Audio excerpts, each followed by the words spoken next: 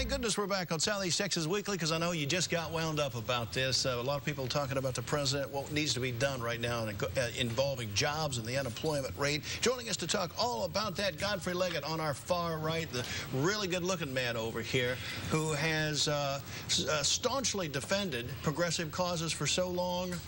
And our president. Since Jimmy Carter, has it been? Not then? I wasn't that active back then. Jeffery Lewis, the Precinct 27 chair, of course, a staunch Republican.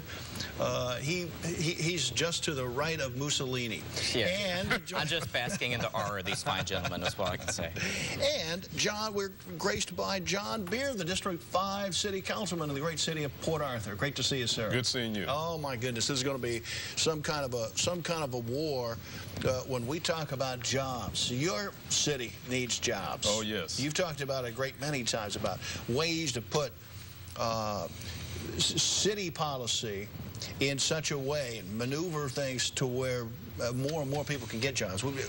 Employment rate obviously tremendously bad all around the area. Right. Port Arthur is among those cities as well that needs jobs. Was this bill that the president had, it just got slaughtered? I mean, nobody liked it.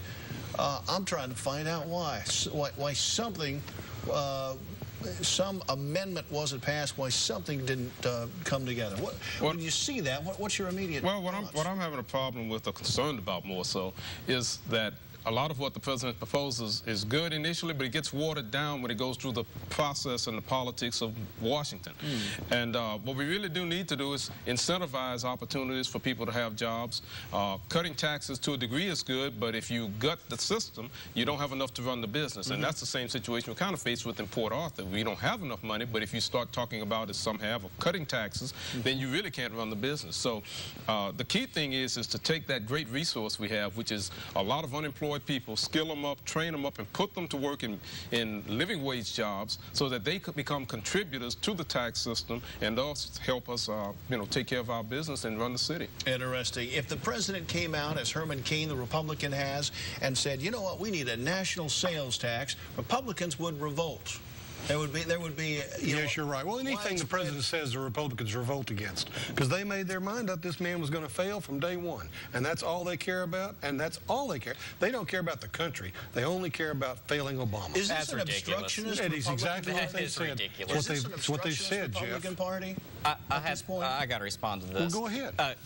You're telling me that the Republicans made up their mind that the president was going to fail, and so thereby the president failed. That's ridiculous. The president failed on his own bit because he had a policy that's resonated with the American people. All I'm saying is, Jeff, that 3 or 4 prominent Republicans said that early on, that we must make Obama a one-term president.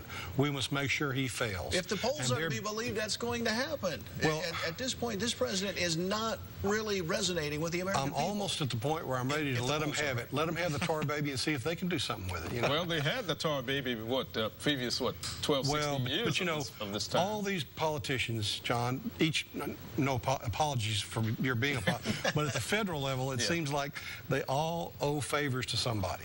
You know, and it's not to the American people that they're owing their favors. Well, that's what I think is happening with both parties. How do we get the Republican Party and the Democratic Party into a position where some kind of a jobs bill, some kind of a stimulus, because some believe that's essentially all it was a stimulus package. Well, we've seen how well stimuluses work, and and they don't. No, we haven't. So basically, what we're going to be doing is looking at this bill on a segment-by-segment basis and seeing what good is in there. The Republicans Let's find something, and then we can pass those on agreement. Jeff, there's a lot of centrist Democrats out there that don't like what's been proposed. They're just scared. Yeah, they're scared because they're going to go back their electorate back home, and the people aren't going to like it, and they're going to get voted out of office if they vote for it. That's why we have representative republic, because the people don't like what they're seeing in Washington. Sometimes the people don't understand, Jeff. Okay, so the argument is that we're ignorant. No, I'm not saying that. I'm just saying. Is it in fact true, Godfrey, that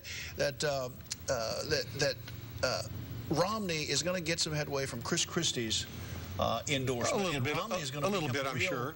A little bit. Is Mitt Romney going to become a real candidate that could... if the religious right can get over the fact that he's a Mormon, yeah. I don't know that they can. We on the religious right, speaking as a religious right person, really doesn't have a problem with him being a Mormon. You do. The question on Romney still remains, is he really a true conservative? Because we are facing in 2012 a really unique opportunity to advance conservatism. This is great coffee shop talk. Is the president going to be able to topple a Mitt Romney? Who do you think is the best Republican to do the best job? Isn't it the other way around, President Kevin? Barack Obama? Well, I think Romney has a chance because I think he's possibly saying more centrist. He's not as conservative as some of the others in some ways. You believe a Rick and Perry he's more than someone that can bring more people to the table. Some of the people that are leaning too far to the right of your party or even too far to the middle of that are not going to be as successful. So I think Romney's probably the best one. Rick Perry could not do it? No, I don't think so. You don't think Rick Perry can do it? Rick Perry, the longer he gets, the more he's going to shoot himself in the foot. I think he's really hurt himself. In actuality, what's going to happen is 2012 is going to be a referendum of the president. And at that point, you know, we've discussed this before about the mechanics of how decisions are made when it comes to voting in presidential elections for an incumbent. But the incumbent's going to be faced, well, did I do a good job? And the answer to that right now is around about 54% of the nation saying no. At that point, we seek the alternative. Is the alternative a plausible candidate for president? Mitt Romney obviously is. There's some others on there. Now, I agree with you that I think Mitt Romney gives you a better margin when it's all said and done of victory on election night, but there's going to be others out there that could easily win. I would say that Rick Perry, if he gets his train back on the rails, which at this point is a little bit dubious with his debate performances. His debate performance has been horrible. And I agree with you. I think there's several others out there that could easily make the case. I think Chris Christie easily could have won. I think someone like Herman Cain could win if he gets the nomination as well. You know, this. But then he brings up a good point. He says that 54% of the people he said are you know, that's not disapprove. But it takes 50% to win, so he's only 4% out, and in some cases that's looked at as a margin of error. And it depends on the poll you look at. So it depends on the poll. You're right. His approval ratings are around 40 to 45. Well, but then what you got to look at the hard. And if you look at the internals of it, that's a very, very hard figure. It's almost over 45% that say we are firm not voting for Vote Democratic. That's Final quick words from Godfrey Leggett. Final quick words. Vote Democratic. That's all. Democratic. Vote Democratic in 20. Of course, John and I work together, so we both agree. Oh, yeah. Guys, thanks so much for joining us. We appreciate your perspective here and the things we've been talking about today. Appreciate it. We'll see you next time on Southeast Texas Weekly. Take care.